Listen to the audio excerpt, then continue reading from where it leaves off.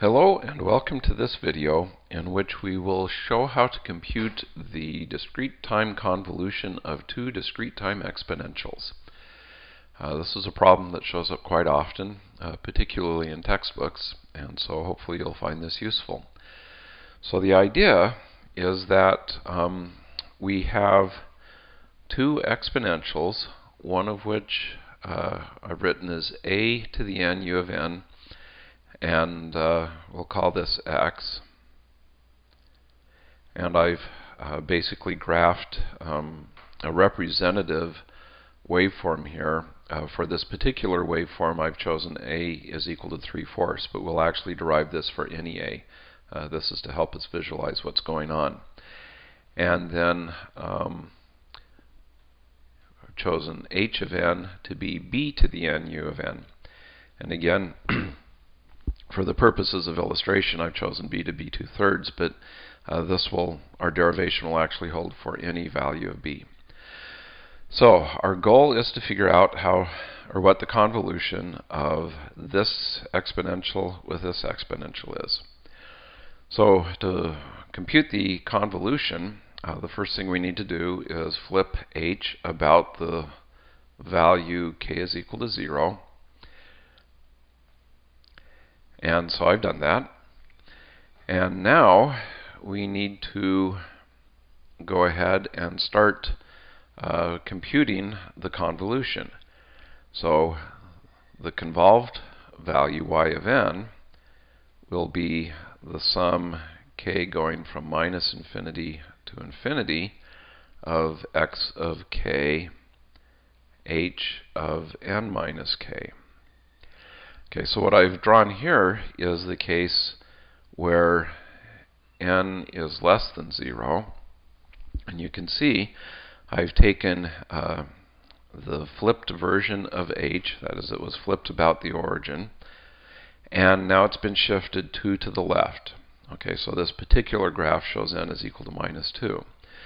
And you can see that for the case where n is less than 0, I take h and then I shift it to the left so that the non-zero parts of h align with the 0 parts of x, and so the product of x and h will be 0, as we show here, and the non-zero parts of x align with the 0 parts of h, so the product of these guys will be 0. So basically every term in this summation will be 0, and so for a value of n less than 0, the summation is always equal to 0. Okay, so that was easy enough. Well, let's see what happens if n is not less than 0. Okay, here I've drawn the picture for n is equal to 2, and hopefully we'll be able to generalize this to any n greater than 0. So I've taken my flipped version of h and shifted it 2 to the right. And now you can see that I have an overlap between 0 and 2 of regions where x of k is non-zero and h of 2 minus k is non-zero. And I've drawn that here. So basically, in this case, y of n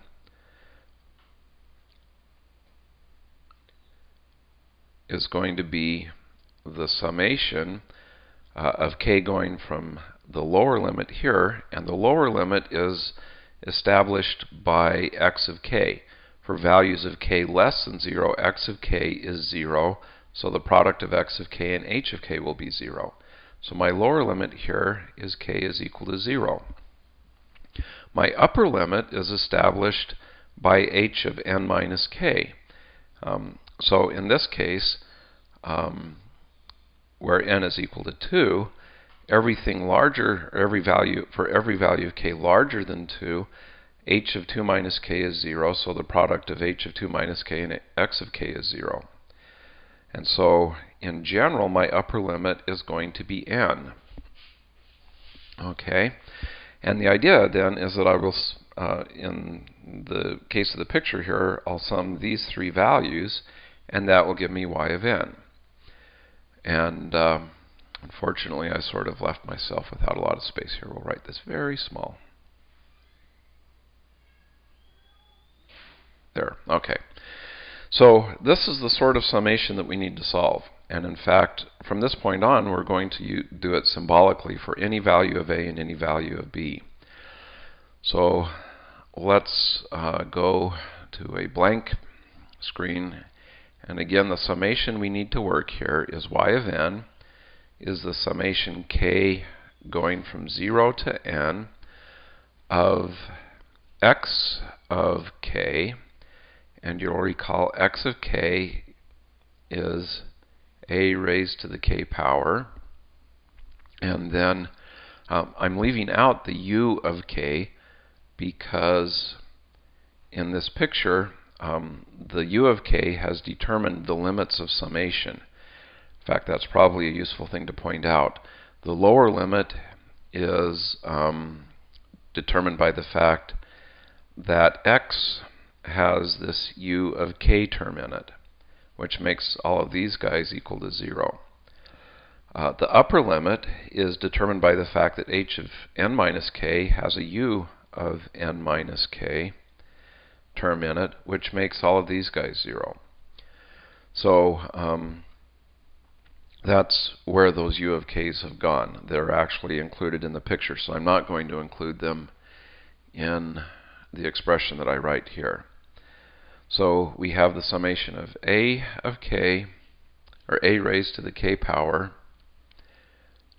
and b to the n minus k power. And again, just to make sure it's clear, that's because my x is given by the a to the n, h is given by b to the n, but I'm actually doing h of n minus k. Okay, so all I have to do then is work this summation.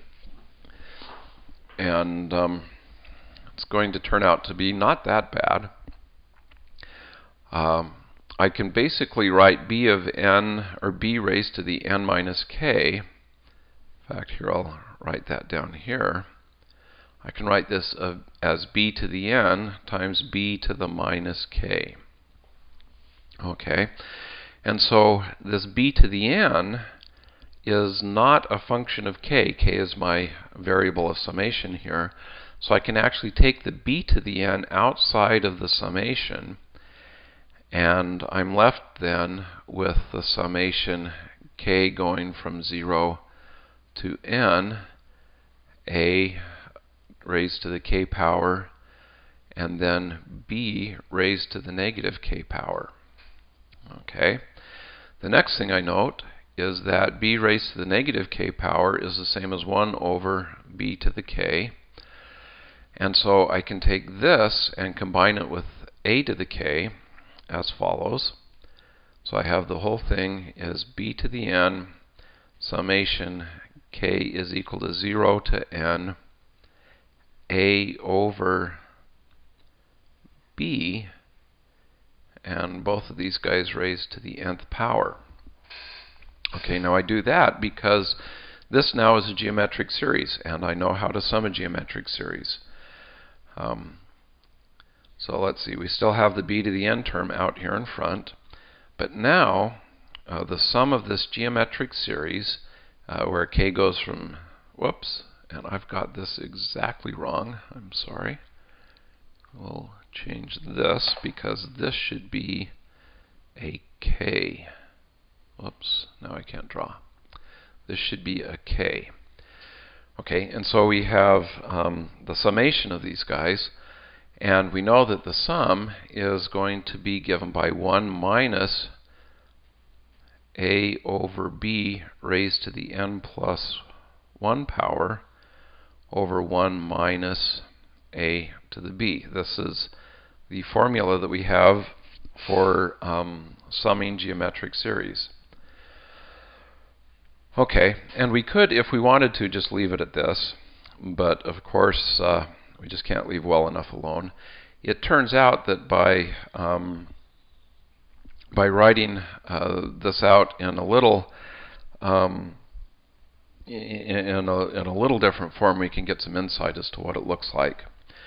So the first thing I'm going to do is find a complicated way of expressing 1. So I'm going to write 1 here as b to the n plus 1 over b to the n plus 1. I'm going to write 1 down here as b over b. And the reason for doing that is I can then get these terms on a over a common denominator, and these terms over a common denominator.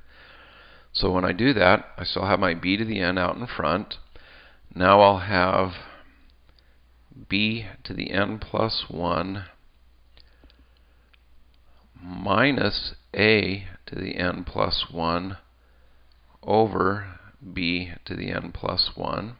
That's basically what I did or got up here, divided by b minus a divided by b. Okay, we're almost done. We can see that this b to the n is going to cancel all but one of the b to the n plus 1's here. So that I'm left with b to the n plus 1 minus a to the n plus 1 over b minus a over b.